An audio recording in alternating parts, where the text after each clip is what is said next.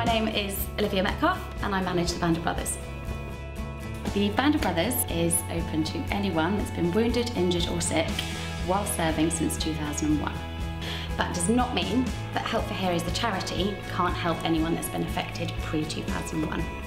It was set up by Help for Heroes in 2008 when we started receiving amazing offers. So as well as being incredible with the donations, they are amazing at giving offers of hospitality, days out, sporting events, just lovely, lovely offers, things to put a smile back on the guys' faces. So you get about one offer a day and it can be anything from a holiday in Las Vegas to a golfing event in Sidmouth. As well as the amazing offers that we receive, it's not just about that. One of the main things that we can do for the guys and girls is the support side of life and signposting to some of the other incredible charities that we work with.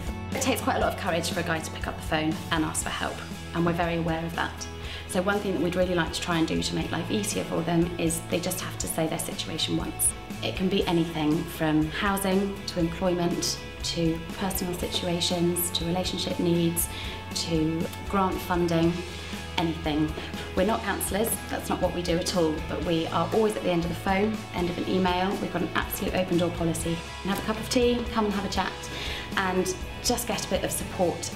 It's a great place to be as far as meeting similar guys with similar injuries or serious injuries, and you can then see someone who's already down the line as far as recovery and you know what they've done to be proactive to where they want to be. It gives you the opportunity to socialise again. A lot of people stuck at home doing nothing, so events like this is get back out and enjoy yourself again.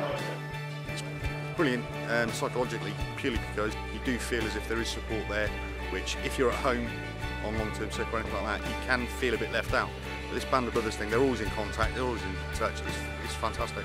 I think the Band of Brothers thing is great that it's free and it's completely no strings attached. It's just an email, and actually I don't think many people would not enjoy it. I think you get to see all your mates, you get to see random stuff. Like I would never go to a concert like this, especially not for free and be backstage and all that sort of stuff. The things you do are quite great.